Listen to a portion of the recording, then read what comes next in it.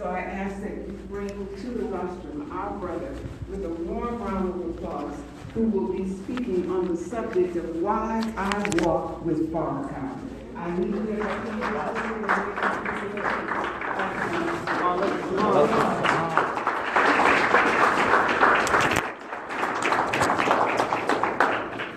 Assalamu alaikum. In the name of Allah, the Beneficent, the Merciful, I bear witness that there is no God but Allah, who came in the person of Master Fard Muhammad, the great Mahdi. I bear witness that he raised one to be an example, to be an example, to show us that he can take one least of us and exalt him to the exalted Christ. And I'm speaking of the Honorable Elijah Muhammad. I further bear witness that as Moses asked for Aaron, Elijah will ask for a helper. And he will be granted that help with a divinely guided one who stands in our midst today, one who is willing to give his life for us today, one who is a true reminder to us of what sacrifice looks like. I speak of the divinely guided one, the Honorable Minister Louis Farrakhan.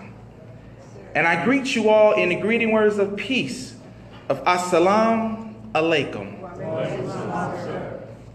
How are you all doing today? All praises be to Allah. You all look beautiful. Brothers, y'all look beautiful. It's all right. No homo. Y'all look beautiful. We can say it. You're handsome. I love you. On behalf of the Honorable Minister Louis Farrakhan and his local representative, Student Minister Charles, I want to say thank you for this opportunity. I want to also thank my dear brother Ali Muhammad, for his opening words.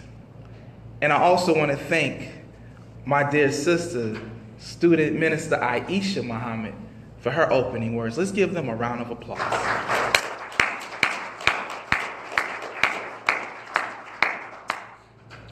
Why such a subject? I'm not going to lie to you. Today I want to be a little selfish, because I want to talk about why I walk with Farrakhan. Yes, sir. Sometimes we can get deep into scriptures and find ourselves out in the galaxy somewhere, and the people who are listening have no idea where they went to, where they're at, and how did they get back home. But when I think about the Honorable Minister Louis Farrakhan, I think about a man who has given 60 years, nearly 60 years of his life for the salvation of a people. That's right. We're coming on 40 years in absence of his father, the Honorable Elijah Muhammad. Yes, sir. See, Minister Farrakhan teaches us that your love will renew your spirit. Your love will renew your spirit to continue your labor until you reach your goal. Your love for what you do most, what you do must be deepened. I was born and raised in the Nation of Islam. That itself is an honor. During the rebuilding of the nation, sometimes you don't realize how blessed you really are. I have family. My mother, my father, my uncle, my aunt were part of the rebuilding of the Nation of Islam. I'm speaking of the absence of the Honorable Elijah Muhammad.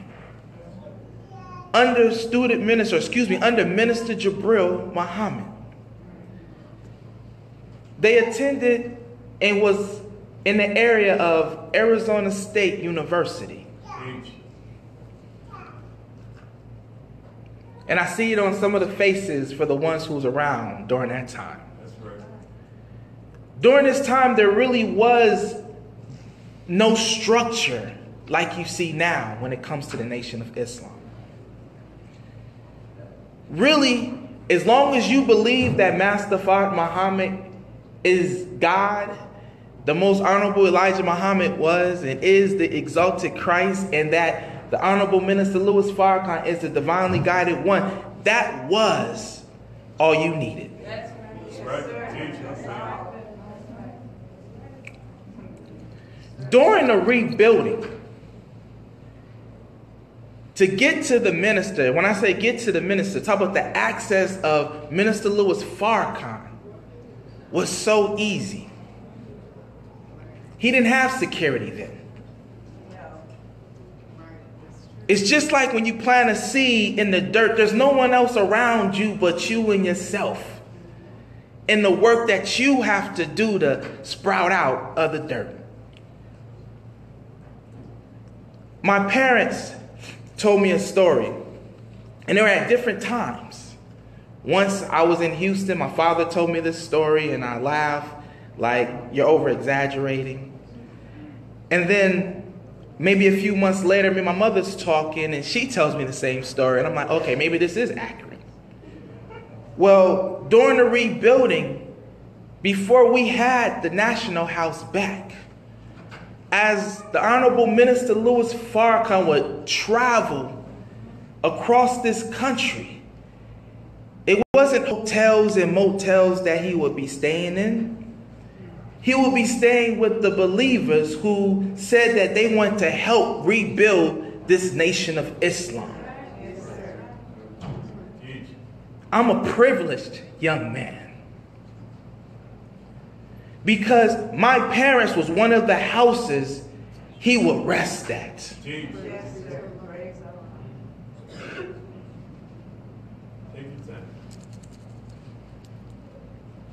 So, there's a time where they're at the coffee table, sitting down, dialoguing. And my parents tell me I came up off the couch and crawled under the coffee table and bit the minister on his ankle. I'm just saying, I always wanted some of the juice. All praises be to Allah. See, from that day, y'all don't know. From that day, I've been connected to this man.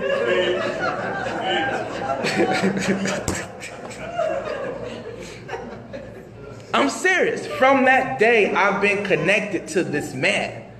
I wanted what he had. I wanted to be like this man, because he, for many of us, is a spiritual father. That's right. That's right. See, even once we got the National House, to be around that family was so easy. I remember spending the night at his son Joshua's house, and when him and Sister Marie was still married, and growing up with Malia and Josh and Elijah and Lewis and Farad and Muhammad. Muhammad was still a baby. I remember the time we would play at the National House, that beautiful home you see right on 20th or 21st and Violet. Come on. But as you elevate, you have to tighten up and get security. In November of 1984, after my oldest brother made his transition, I'm going to show you why I walk with this man. The Honorable Minister Louis Farrakhan delivered his eulogy. He's never been too big of a man Teach. to come down That's true. That's right. to the little people. That's right, right. I walked with Farrakhan. That's right. Come on. I remember being in elementary school, and I had to do an essay. And I went to my mother and said, I want to interview the Honorable Minister Louis Farrakhan. And I probably called him Uncle Louis back then, because everybody was an aunt and uncle to me. When Minister Jabril would come by the house, he was Uncle Jabril. And he would greet me, Assalamu alaikum, Chief. And I'd be like, Wa alaikum salam, sir. Teach. Teach. And my mother told me, I will reach out to him and see what I can do. A few days later, Brother Jabril comes to the house while I'm working on my project. He greets me, Assalamu alaikum, Chief. I return the greetings, Wa alaikum salam, sir. And he goes to tell me, well, I spoke with the minister and he will not be able to come in to help you with this project. But he did tell me to tell you, any questions you have, you can ask me. Go ahead. Right? But you gotta remember, I'm young. I got upset. I don't want to interview you. I want to interview the minister. I'm being honest. Teach. Now, after some pleading from my mother, we're going to say it nicely, because it wasn't that kind of pleading. Boy, you better get your butt in there. But after getting some stern words from my mother, I found myself sitting down asking questions to Brother Jabril. I, myself, always looked at Brother Jabril as just Uncle Jabril. I never looked at him in Scripture. I, myself, as a child, always looked at the Honorable Minister Louis Farrakhan as Uncle Louis. I didn't look at him in Scripture. Teach. But I've always had a connection to this man. So as I started growing up, I would attend the mosque. But around the time of 1995, the minister would go on a Stop the Killing tour to help stop black on black violence, black on black crime, because we were killing one another. And just as you heard from Brother Ali, the president at the time did not have that kind of clout. Jesse Jackson did not have that kind of clout. But the minister has that type of clout. That's right. That he can call for 1 million and nearly 2 million show up, not on a Saturday, but you have 2 peak days in the week, Monday and Friday. He called us out on a Monday. That's right. And we came. See, me personally, I wasn't there. But I wanted to go so bad that when the brothers went, I was there too. Teach. And I remember being at my mother's house as the brothers came by before they left. At 11 years old, I drew this picture of the Mall of Washington with many people in the audience and the minister mounted at the rostrum. And as you see the little bubble signs up, it said, "Get him. Stop him." I don't know what I'm putting in there. I just know we have to protect this man. That's right. But what I'm not knowing is at this time, the minister is so prominent in America that Notorious B.I.G. is mentioning him in his rap songs. That's right. That's right. That Public Enemy is mentioning him in their rap songs. That all through hip-hop, as hip-hop is evolving, they're mentioning the minister in the Million Man March through their music. That's right. The music is being utilized to wake up the masses. Now, following that lecture, Holy Day of Atonement, October 16th, 1995. The enemy went into full effect. They did not want you and I to know who the Honorable Minister Louis Farrakhan is. So at that point in time, they went on a campaign to damage and tarnish his name. Even to the point that if he did any good, which that's the only thing he does, you will not hear it out of any media outlet. And then by the time we get to 99, the 2000s, that music that you grew up to, that music you enjoy listening to, had completely changed. It was no longer black consciousness. It was shake your fast, watch yourself. It was Uchi Wally. It was drop down, girl, get your... Y'all acting like y'all don't know the music. That's okay.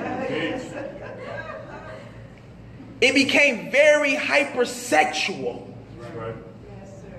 That every song has some kind of sex drive through it. They may not have said, let's have sex. You had Genuine Pony jump on it. You had R. Kelly bumping and grinding. There was no longer would there be conscious music at that point in time. So as media's ignoring the works of the Nation of Islam, they still see that the Honorable Minister Louis Farrakhan still has a pull on the people. So coming 2001, September 11th, which you known as 9/11, 2 towers get hit and the Pentagon gets hit. And then from there becomes the war on Islam. Yes, sir. See, we think that war was abroad. That was really a threat for us here in America. Because at the end of the day, they don't care about them there. They want the minister off the streets. So the minister being who he is, he will have the men of Islam remove the bow ties and start wearing straight ties. The signature bow ties would allow us to separate ourselves amongst our peers. He would have us blend in with them. That was a chess move. Trying to save our lives. All the way to the point that we start wearing bow ties again when we really start seeing the celebrities wearing them. Now, as I become a teenager, I'm going from the understanding of black and white when I see things to barely going into a gray understanding, but I'm not quite there yet. As you read scripture as a child, you read books, or as your parents give you instructions, you only know what's right and what's wrong. During my teenage years is when I started parting away from the Nation of Islam and my spiritual father, the Honorable Minister Louis Farrakhan. It became challenging for me to be able to look at us when I'm told we do things this way, but I see the opposite being done. When you see your mother do one thing, but she tells you another. You see your father do one thing, he tells you another. You see the believers tell you one thing, and you do something else. And you see the community doing whatever they see pleasing to them. So I parted ways. But I, not knowing that even though I call myself partying away, and I'm partying at that, and I see some of my brothers I grew up with too, so they know how we used to be in the clubs. and the house parties, and on the west side, and in Ahwatukee, and Mesa, and Apache Junction, and Litchfield, and Chandler, and Scottsdale. Whew! We found ourselves away from the guidance of the Honorable Minister Louis Farrakhan. But there is a saying that when you put something and you put what you need to put into your children, even though they may go away, what you have put in them will always stay. So no matter what I tried to do to fit in with this world, I still stuck out like a sore thumb. My peers would say, "You're very mature for your age." Come on. Well, what do you mean? Well, you know too much. You always talking about this here. We trying to party. Well, I don't drink. I'm just not into it.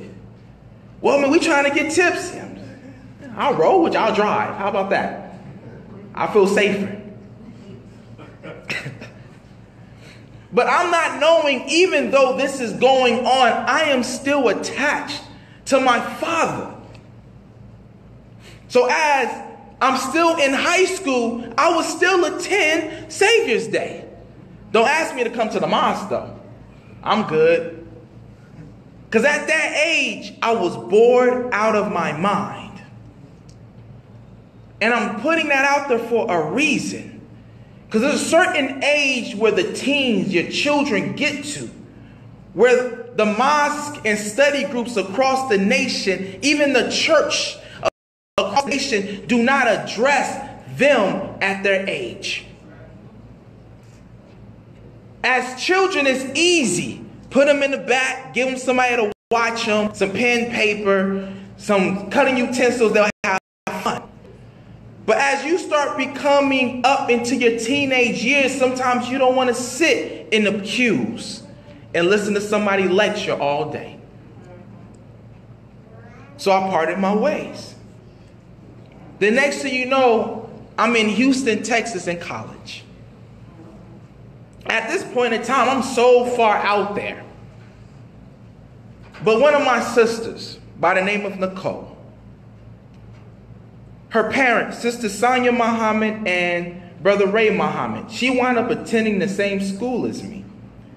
And she fell right into the mosque in Houston. "Hannibal, you gotta go." "Nah, I'm good. You have fun. Tell me how it was." Because at that point in time, I did not want to know. I didn't want to hear nothing about no mosque. I wanted to enjoy the world. It was so enticing. But periodically, if I heard the minister was speaking, I would find myself at Muhammad Mosque, number 45. When the minister would have Savior's Day and I didn't make it out there, I would be at Muhammad Mosque, number 45. When Holy Day of Atonement would happen, I would be at Muhammad Mosque, number 44, or TSU if they held it at a public venue. No matter how far away I tried to part myself from this, I couldn't get away.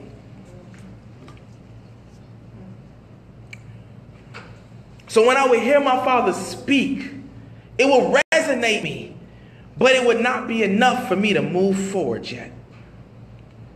And at that point in time, the gap has started to increase, and I didn't even know it. So sometime through this lecture, we're going to talk a little bit about this book, Closing the Gap. Go ahead.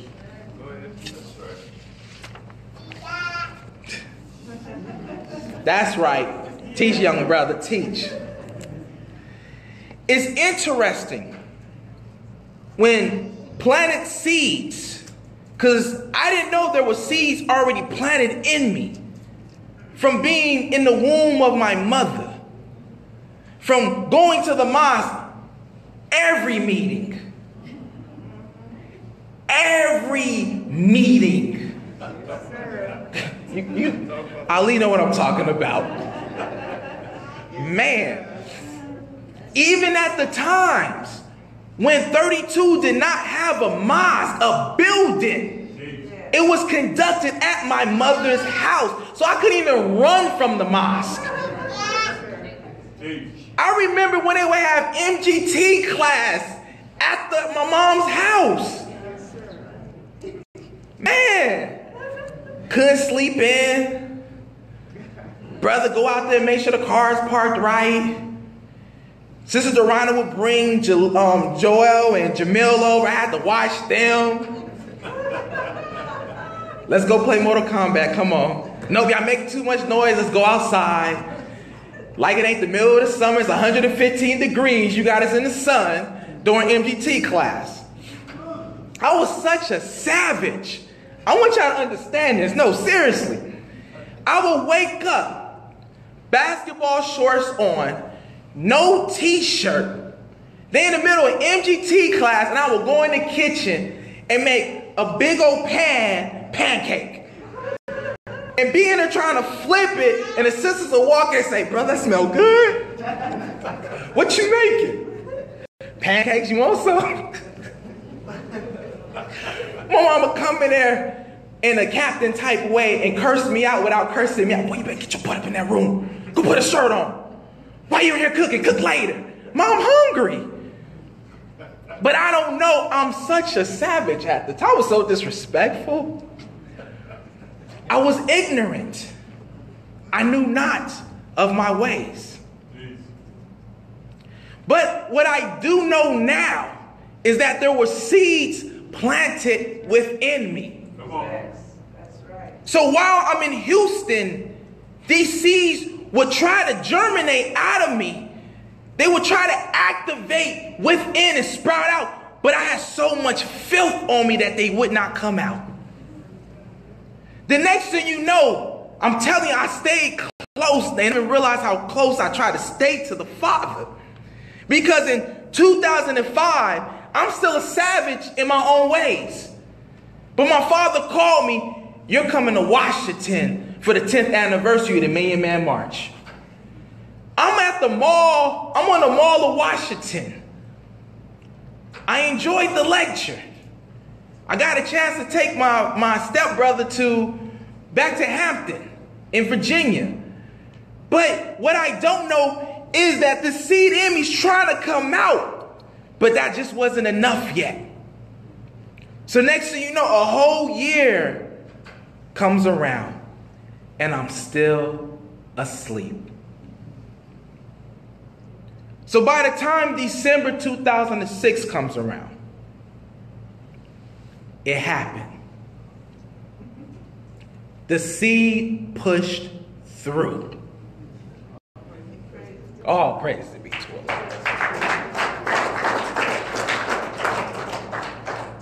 Allah.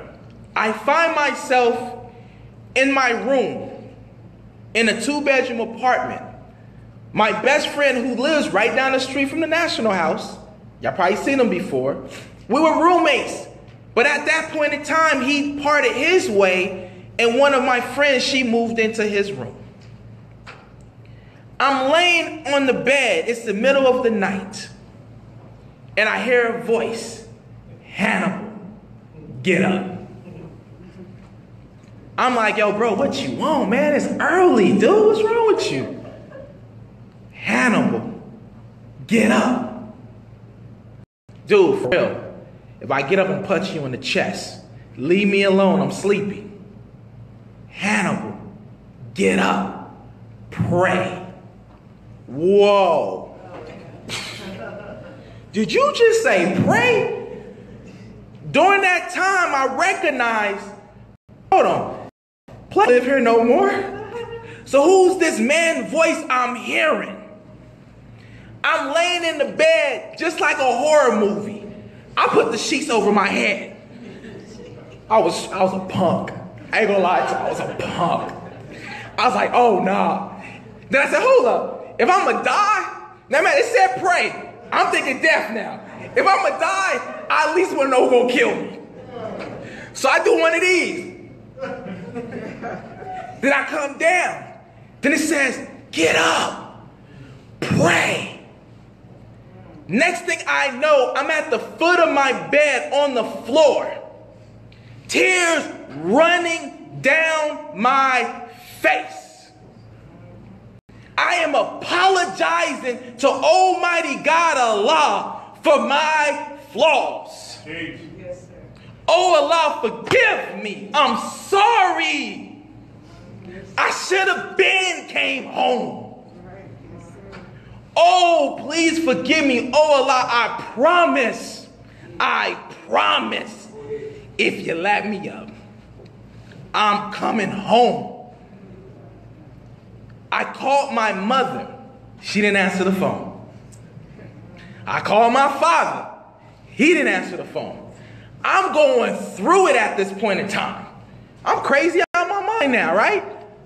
She finally answers the phone. Now I'm going to show you. Anytime I called my mother in the middle of the night, this is how much of a savage I was. Anytime I called my mother in the middle of the night, her first response was, "What's wrong? Who did you get pregnant?" I'm serious. Nah, Ma, nah, I ain't get nobody pregnant. Nah, Ma, I'm good. I'm crying. I'm boo-hooing. I'm crying. And I'm like, "Ma, grab the Quran." So you knew something was wrong then. "Ma, grab the Quran, please, grab the Quran." "Boy, what's wrong with you?" "Just please grab the Quran, Mom, please grab the Quran." "What do you want me to read?" "I don't know. Just go to something. Start reading." I still don't know where she went to. All I know is she started reading the Quran to me. "Is that good?" "No, keep going. And she kept going, keep going. Then I was like, "I'm good." What happened? Then I tell her the same story that I just told you. And she says, "So what are you going to do?" Now, like I told you, as far as ways I tried to go, for some reason I could not get past the shore. Muhammad Mosque number 45 is right off of 4443 Old Spanish Trail. I was about to get the zip code, but I couldn't remember it. I lived less than a mile and a half from the mosque.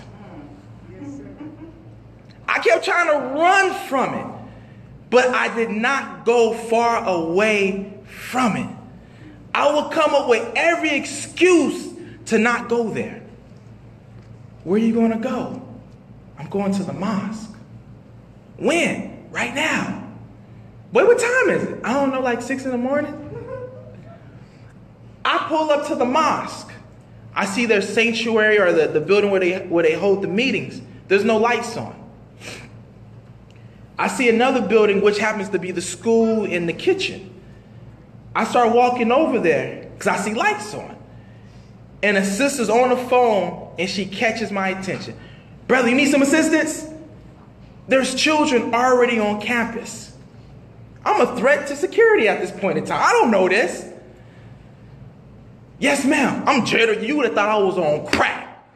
I'm serious. I'm shaking. I need to see that for a while. I need to see that for a while. She's like, "Brother, you okay?" "Yes, ma'am. Yes, ma'am." She's like, "Hold on, brother." She calls her husband. I love the FOI. She calls her husband, Brother Sylvester, who happened to be my first lieutenant.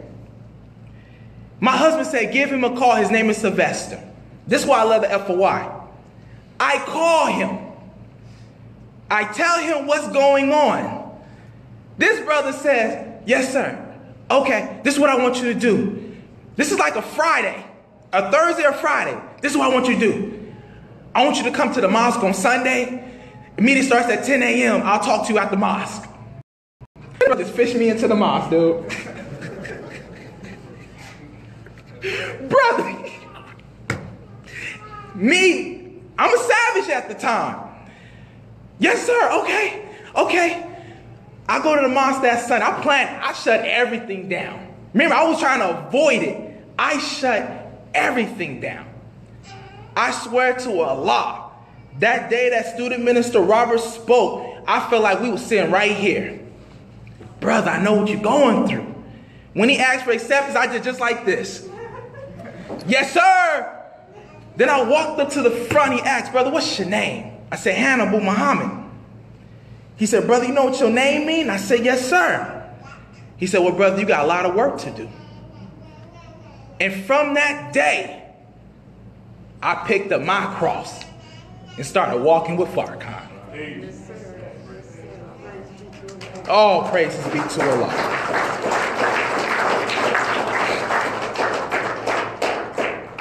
Now, during this time period, I'm so eager, I literally will run to the doors. You couldn't slow me down. I was moving so fast, they thought I was going to be one of those 6-month brothers. See, the ones in the nation know what I'm talking about. The ones who come in going real hard, and you try to see how long they're going to last, and then that 6-month mark come around, they go, boop. They fall straight out. But they didn't know I had something on my shoulders. See, when I was on that floor praying to Allah, I made a covenant with him that day. I made a promise to him that day. And I told him I was going to give my life to this. And I was so afraid of being disobedient to him that I was afraid that he would take my life if I fell out. I ain't talking about falling out the mosque. I'm talking about physically taking me out of this world. Excuse me. So next thing you know, hold on. Let me say this part, just so you understand. Brother was rocking a purple suit with purple candy colored gaiters on.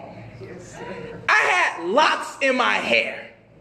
Now, I love locks. I wish I could still get them, but I had locks in my hair. That was me. You dress like a pimp, you know what I mean? You know what I'm saying? You want to look good. That was me. You want to be, that fly. Next thing I know, I'm coming around 2007. My mother flew me into Detroit, Michigan for Savior's Day. This is the same year they were wondering if the minister was going to make it. This is the same year the minister was on his deathbed.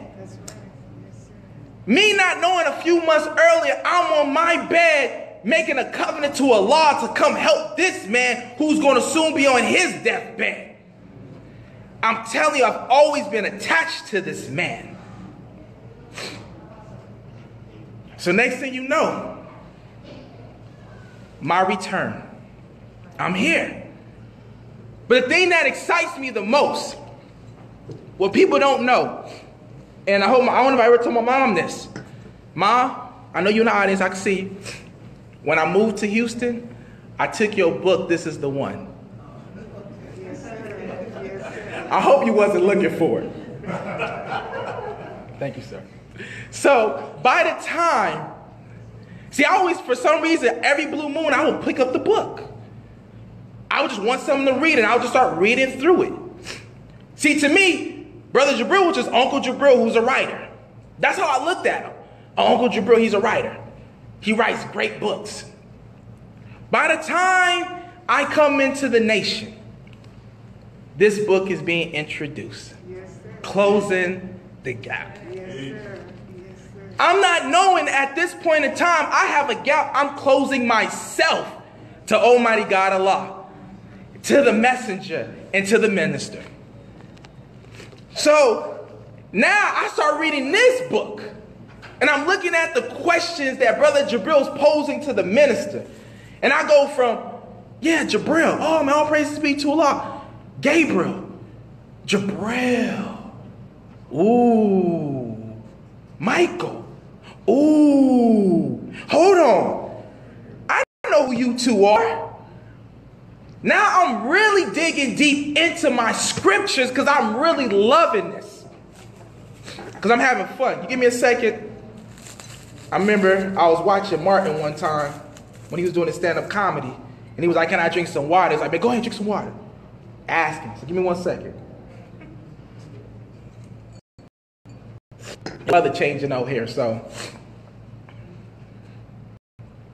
I'm going through Closing the Gap. If you open Closing the Gap to page 39 and 40, and you go to Phoenix, Arizona, I'm blessed to know these names. Y'all mind if I read some of them off real quick? Brother Britton Muhammad, back corner. Brother Bobby Muhammad. Brother Carlos Muhammad. Sister Edith Muhammad. Brother Gary A. Muhammad. Brother Gary C. Muhammad. Brother Hakeem Muhammad. Brother Hannibal Muhammad. So when I came into the mosque, they was like, brother, you wrote this book with Brother Jabril? No. My father helped in that. I didn't realize they started asking me questions about Brother Jabril. Brother, how's he doing? When was the last time you talked to him? I'm like, it's Uncle Jabril. I didn't even read the book yet. So as I started going into the book, I started fighting harder to close that gap with my spiritual father.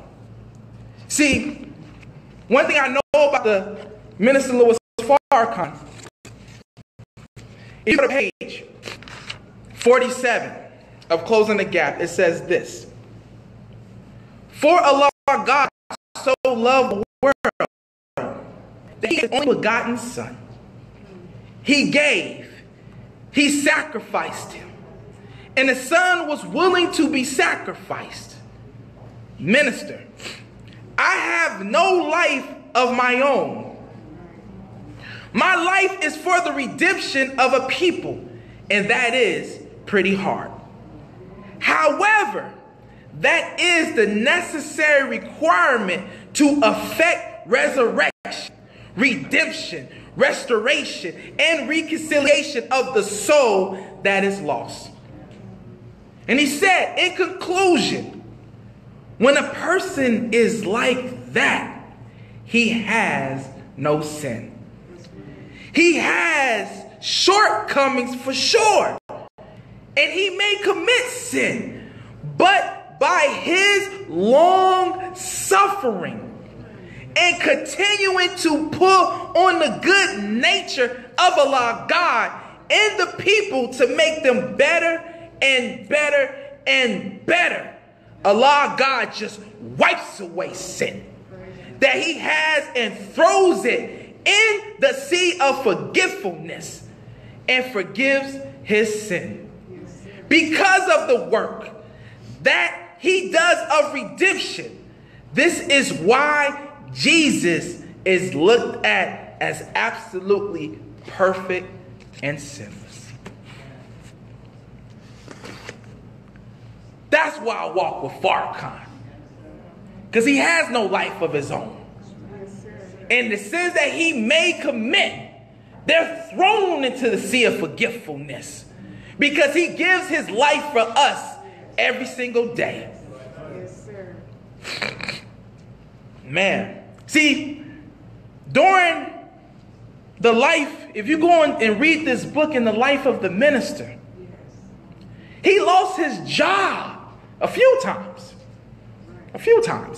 But one of them, he lost his job because he saw something happening to a person, and the police beat him up, picked him up, and drove off with this person. And he went chasing after the police car, abandoning his job because he wanted to make sure nothing happened to that person. This is a man of humility. Did you know he had humble beginnings? With him and his wife, Mother Khadijah, when they were coming up after they got married and had children, they would go to the Boston marketplace and buy groceries. Excuse me, let me rephrase that because it's not accurate. No. The grocery store, the marketplace will be closed. And they would take the groceries, they would pick through the groceries that were thrown out to the street so they can go home and feed their family. See, you don't know. This man gives his life for us every single day. He had one suit. He had one pair of shoes. He was given a demonstration in the men's class. And during the demonstration,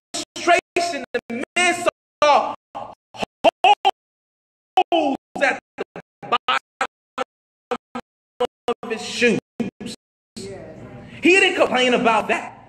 But because his one is working in box shoes. This brother's been going through trials since day one. See, this enemy attacks his name every single day. If you go to social media, every day someone's attacking his name. If you go to Google search, every day someone's writing an article trying to tarnish his name. Even with all that has been thrown at him, in all of the attacks he goes through, this man still prevails. That's why I walk with Farrakhan. Which that taught me, no matter what people do or say about you, you should not allow it to keep you from what Allah has placed on your heart to achieve. Fight through the adversity. Fulfill your purpose in life. Because that's what he's doing every day for us. See, when you walk with Allah, he will show you their hands. Talking about the enemy. He'll also show you your helpers. He'll show you who are your enemies. He'll show you who are the hypocrites. You just got to walk with him. He will protect you from the front. He'll watch your back. He'll guard your sides. Ooh, what a friend we have in Honorable Minister Louis Farrakhan, who guides us on the straight path every single day. He makes decisions we may not agree with our little understanding. He sees prophecy. So he puts things in place so that we can be guided to it. But we want to fight and be disrespectful to the man who's guiding us. Come on. See, that's why I walk with Farrakhan. See, I want you to understand who you're looking at. If something happened to Barack Obama today, they were sworn in Biden to be the president, who is his vice president, right? Yes, sir. Okay. I want you to know, when you're looking at Farrakhan, that's not who you're looking at. I'm going to say that again. When you look at him, you are not looking at Farrakhan. Minister Farrakhan died years ago, and I stand on that. When you look at Farrakhan, you are looking at the Honorable Elijah Muhammad.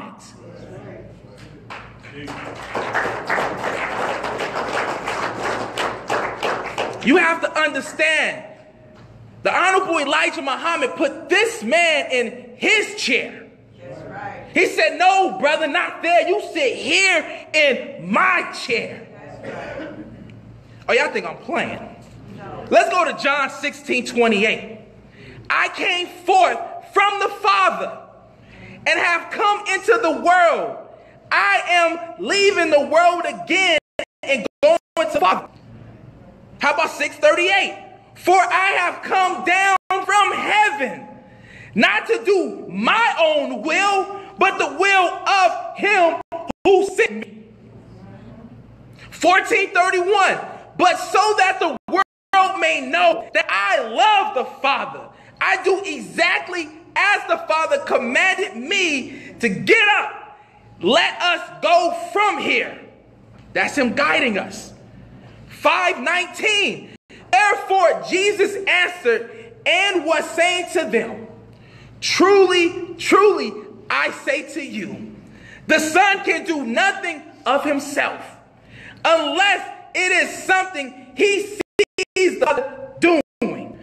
Whatever the Father does, these things the Son also does in like manner. 10:30. I and the Father are one. Yes. Right. When you look at him, you are not looking at Louis Farrakhan. You are looking at the Honorable Elijah Muhammad, who lives through this man. 6:44. No one can come to me unless the Father who sent me draw him, and I will raise him up on the last day. John 10:15. Even as the Father knows me, and I know the Father, and I lay down my life for the sheep. John 15:10. If you keep my commandments, you will abide in my love, just as I have kept my Father's commandments, abide in his love. And in Matthew 26:39. And he went a little beyond them,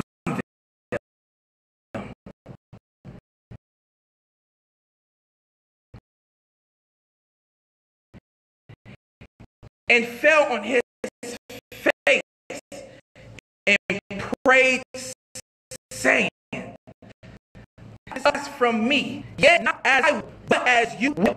I'm going to tell you. Keep listening to the Honorable Minister Louis Farrakhan's song. We will feel that wrath of Allah. And that's the wrath we do not want to feel.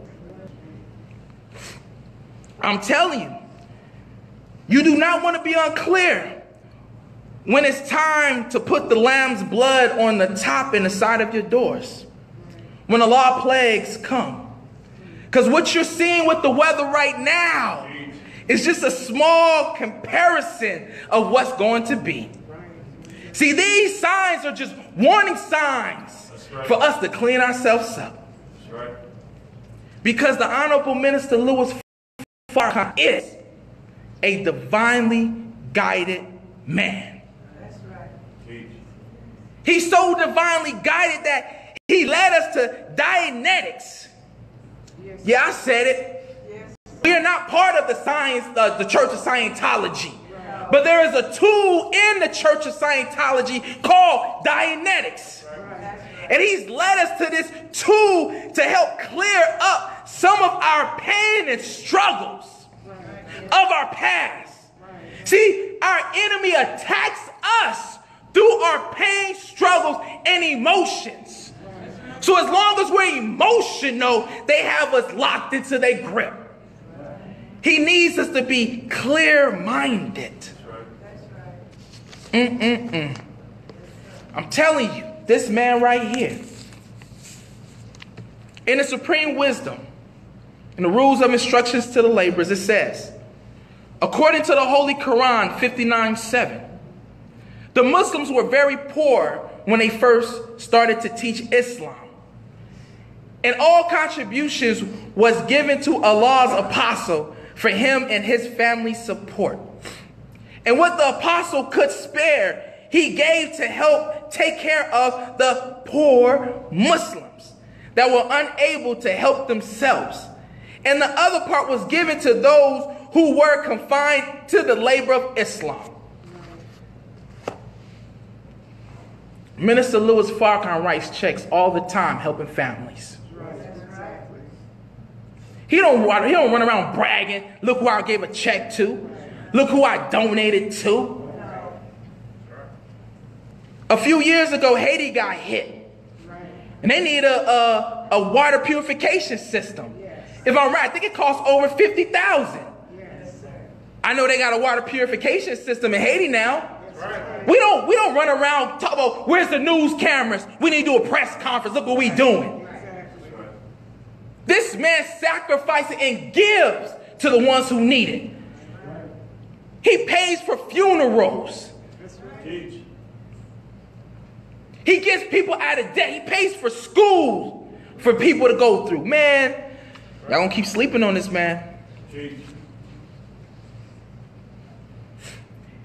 In the time of what must be done, he gave us a 58-week lecture series.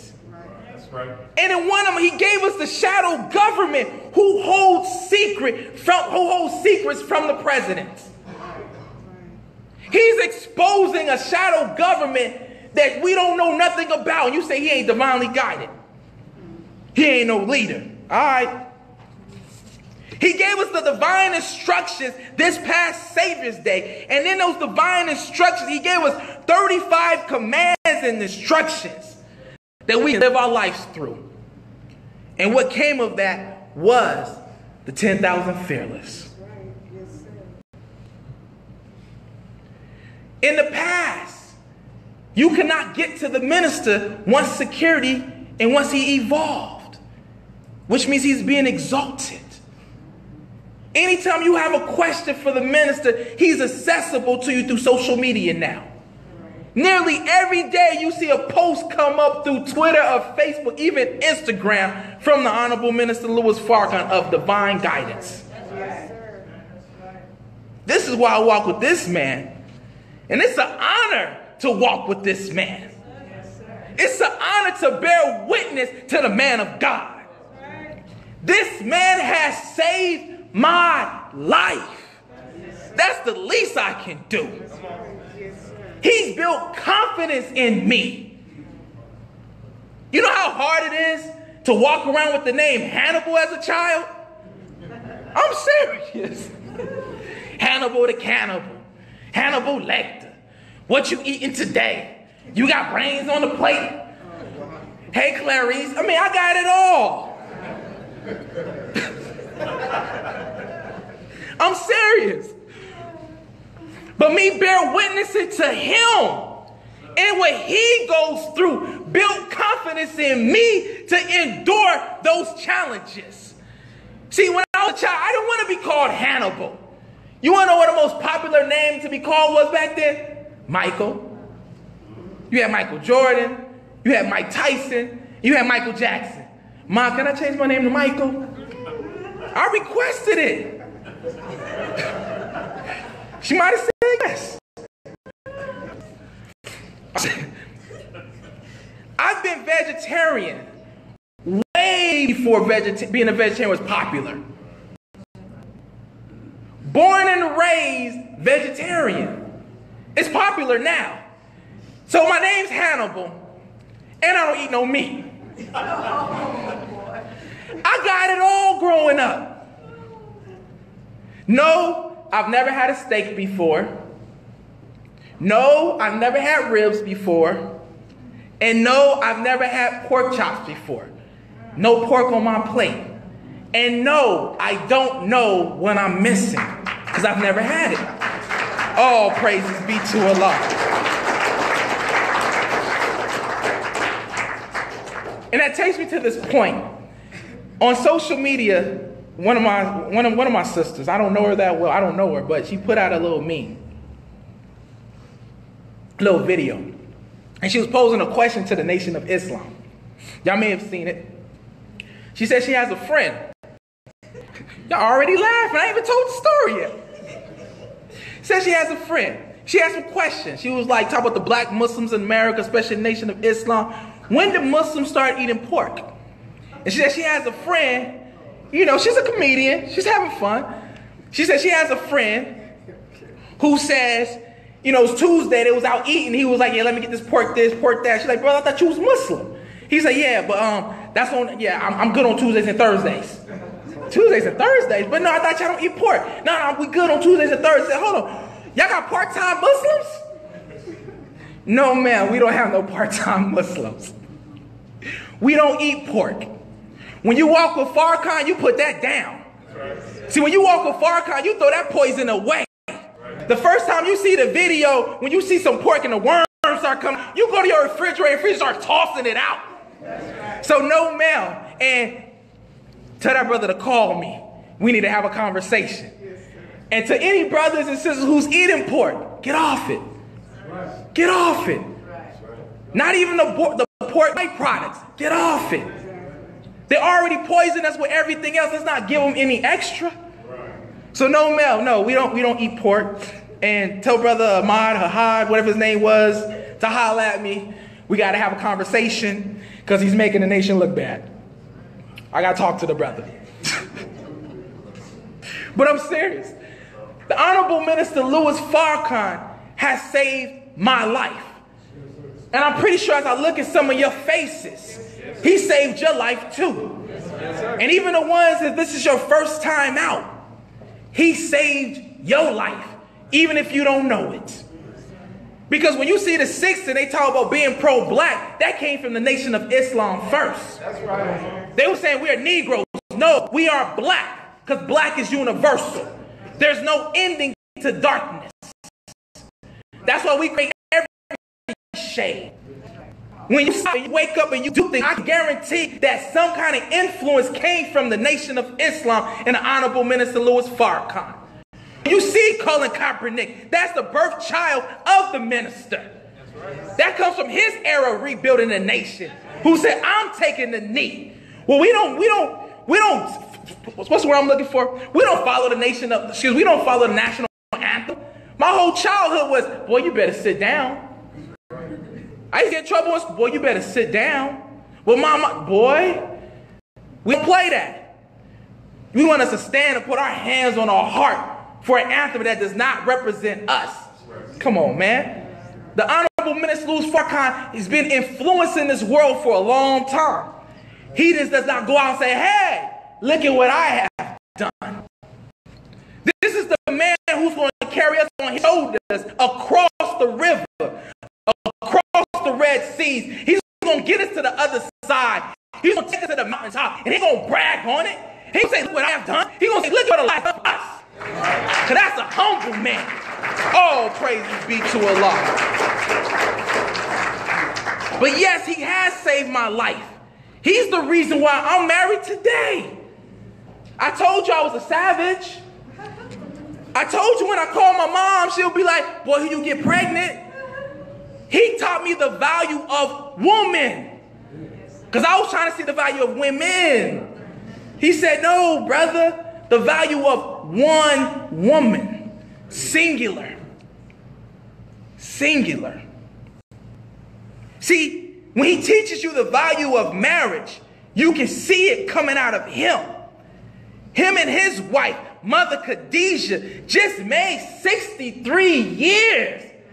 Takbir. Takbir. Takbir. That just simply means God is the greatest. See, he taught me the value of community and family. He taught me the reason for security mentally, spiritually, and physically. That I want to secure and take care of my family. If me take care of my family helps me to produce and take care of a proper community. Because if I'm not taking care of my wife and children, how can I help take care of a community at large? And I'm so thankful to that. They got 63 years. I need that. I need my years times 9 because this December, my wife and I make 7. If it be the will of Allah. All praises be to Allah. See, that comes from the science of mating. Our enemy don't teach us that. They teach us the science of having sex and jumping on the next one, like we used to do through slavery. I'm telling you, this man will save your life. He has transformed lives. Some of us was drug dealers. Some of us was strung out on drugs. Some of us was alcoholics, gangbangers, hustlers, thieves, prostitutes. Not anymore. We all have a story we can tell of how the life-giving teachings of the most honorable Elijah Muhammad through the guidance of the honorable minister Louis Farrakhan has transformed our lives. See, this man is a surgeon with the word play. He drops it on you in a way that it don't hit you too hard, but it sits on you. And then when it's time, it pops. And you're like, man, I don't want to do that no more. I'm good. Get away from me. I'm trying to change my life. Tell you why I walk with Farrakhan, man. I've been blessed. And you have too. Last year, my wife and I gave birth to our second child, Elijah. Elijah was a home birth. Yes, sir. Yes, sir. Yes. We didn't go to the hospital. That's right. We delivered that child in our house. Yes, sir. Because we didn't want to be part of Vaxxed. Right, right. Yes. If you haven't seen the movie, go see it. We didn't want them trying to force vaccinations on our child. That's right. Yes, sir. But during February of last year, I reached out to the minister and I asked him, would he be willing to name our child? And he was trying to work it out between delivering the keynote lecture and getting time for us for it. But we always have a plan B just in case, so we named her Elijah. Then we printed up little, like, not invitation cards, but like the birth announcement cards with a picture and stuff on it. And it got to him. And someone within the family informed me that he took the card, he kissed the baby, and he lifted it up in the sky and he made a prayer for this child. I'm a blessed man.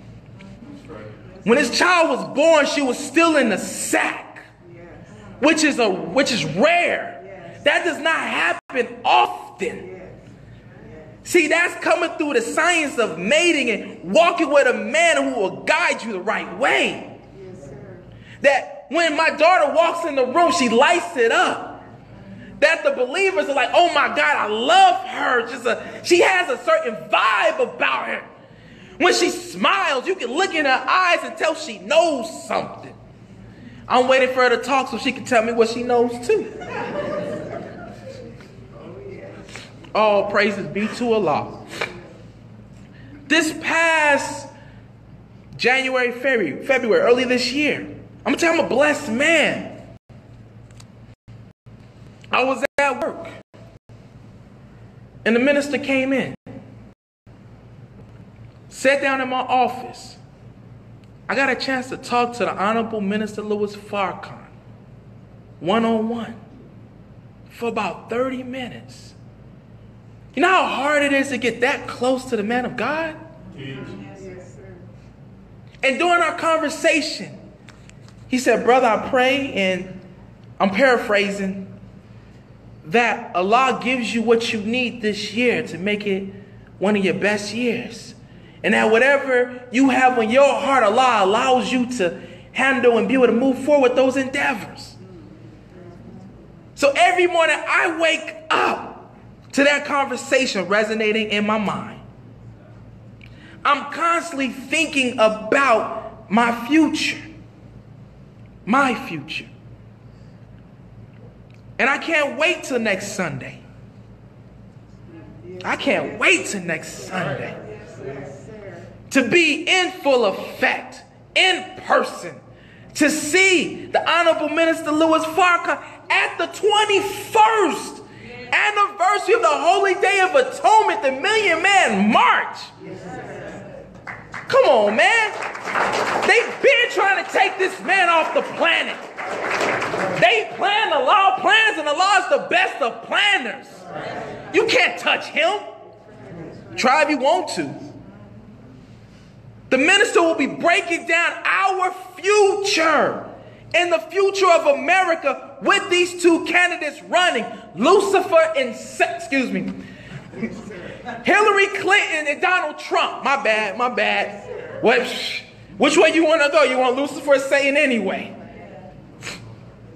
He's going to help us prepare for our future. To my youth, to my young ones who are able to vote now. You think voting is the way? I tell you, it is not the way. You can give them whatever power you want to give them. They're not going to do anything for you and I. The power is in us. The power is in our unity.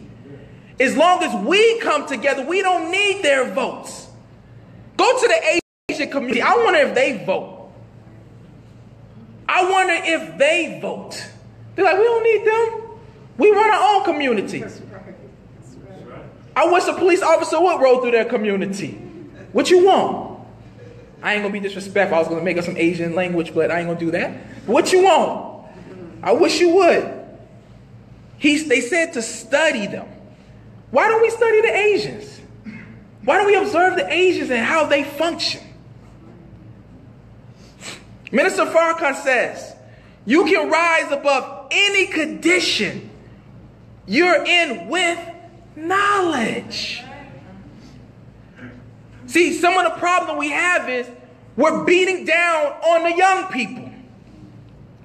how do you beat down on the young people when Minister Farrakhan said, this generation of youth are the greatest? Yes, they are. See, Farrakhan does not fear the youth.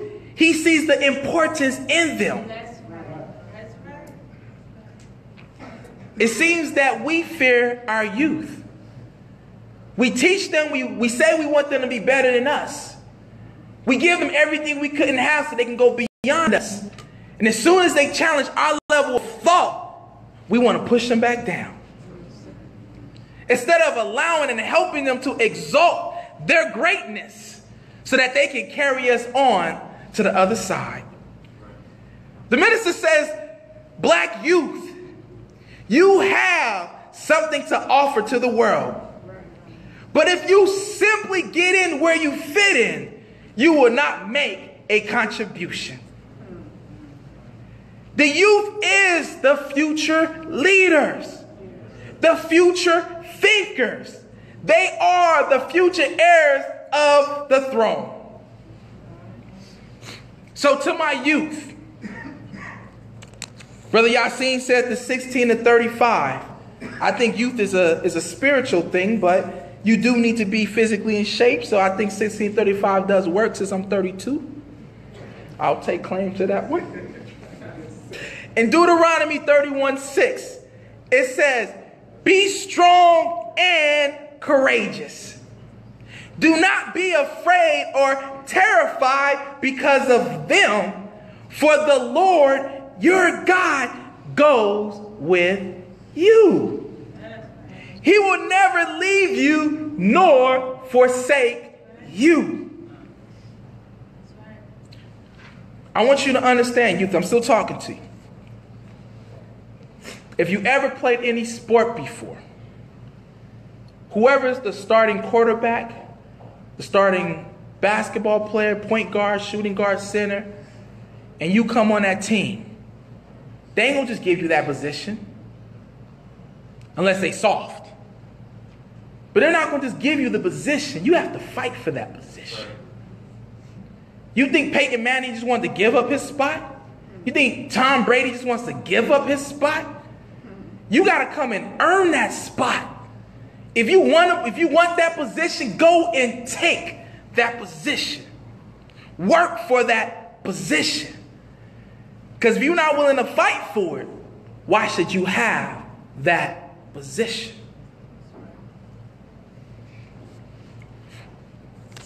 But that's not enough. Let me keep going. In Galatians 6:9, it says, let us not become weary in doing good. For at the proper time, we will reap a harvest if we do not give up.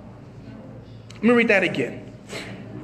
Let us not become weary, exhausted in doing good. For at the proper time, the time and what must be done, we will reap a harvest.